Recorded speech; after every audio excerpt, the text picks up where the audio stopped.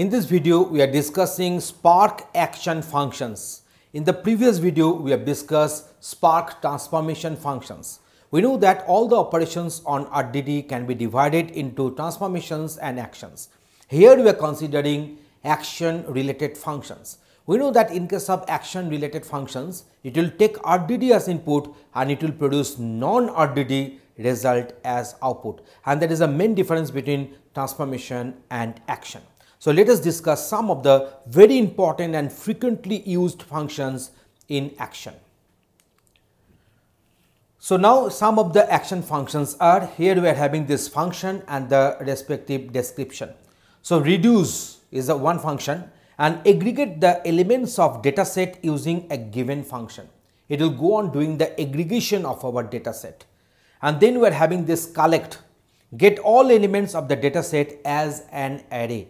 So all the elements of the data set will be converted to as an array, and that array will be the output. Next one is the count function, returns number of elements in the data set. So it counts the number of elements in the data set.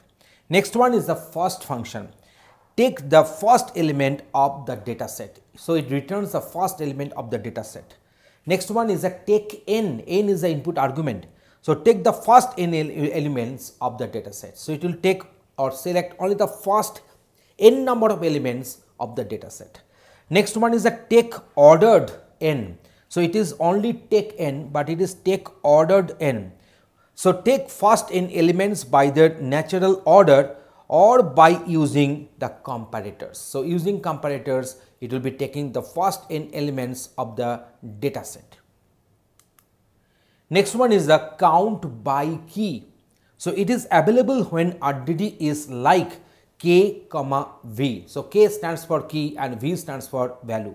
So it is available when RDD is like our k, v. That means it is in the form of key value pair, and it returns the hash map of k, int with the count of each keys. So how many times the key has got counted. So it will go on the counting on that. So k, int will be the outcome, and that is the count by key function.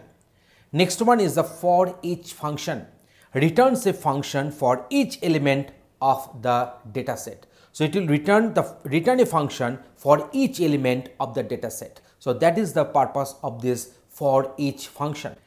Save as text file. So that is another function. Write the elements of RDD into a text file. So elements of RDD will be written onto non-RDD output, that is a text file. Save as object file. So that is another function. Write the elements of RDD in a simple format using Java serialization. So here we are having the function name and the respective descriptions. So here in this particular video, we have discussed multiple different functions in actions. Thanks for watching this video.